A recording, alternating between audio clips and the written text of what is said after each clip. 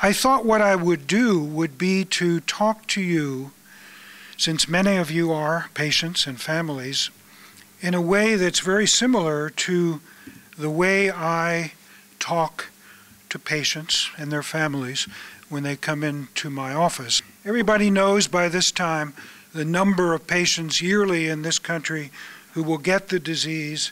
I want to remind you of the fact that 80%, 85% of all of the patients who develop this disease have already, by the time the diagnosis is made, had the disease advance to the point where an operation is not even a realistic possibility. And the reason for that has been the cancer that started in the pancreas has already spread. It's spread to the liver or it's spread to the lungs. And so if you do the math, the 43,000 or so people in this country who will develop the disease in this year, only 6,000 or so will even have the opportunity to go to the operating room and see whether a surgeon can remove the tumor. And as it turns out, probably something in the neighborhood of only about 3,500 or 4,000 of those patients will end up having the tumor removed. In order to be able to resect one of these tumors, the tumor has to be localized. We can't have distant metastases to, as I've already mentioned, most commonly the liver or the lungs. There also should not be evidence of spread of the tumor to distant lymph nodes. Now, we normally take out lymph nodes when we do the operation to remove the cancer, but we take them out in the area of the pancreas where the tumor has begun to grow. The other thing we will not resect tumors if the tumor itself, the primary cancer in the pancreas, has invaded or involved some of the big blood vessels.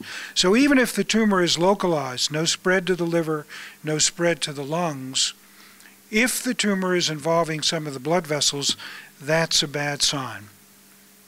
Now, this obviously is a picture of the pancreas and the organs around it. The pancreas is hiding back here behind the stomach. And so that's part of the reason that it's difficult to expose in some patients on whom we operate. But if you realize the pancreas is back here, one of the things that I talk about with patients and their families as I begin to explain what the operation may involve is the fact that when we eat or we drink, the food and the liquid come down the esophagus, come into the stomach, and eventually empty from the stomach through the duodenum. The pancreas, of course, is here.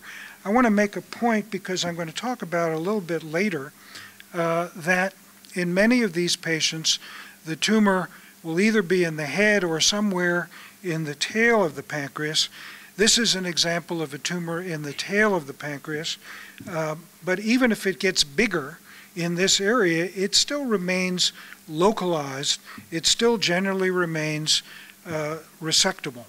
So that's a situation where we ought to be able to get the tumor out.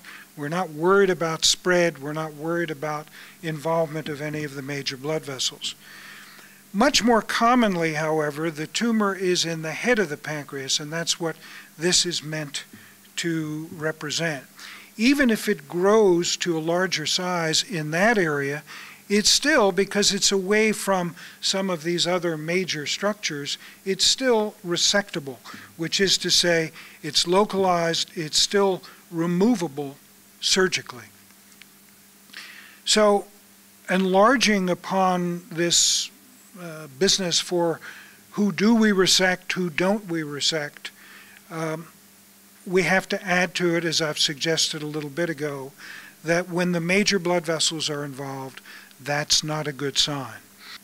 A tumor having reached that stage, we know from experience, has already spread microscopically to other areas in there that are not going to be removed by the surgical resection.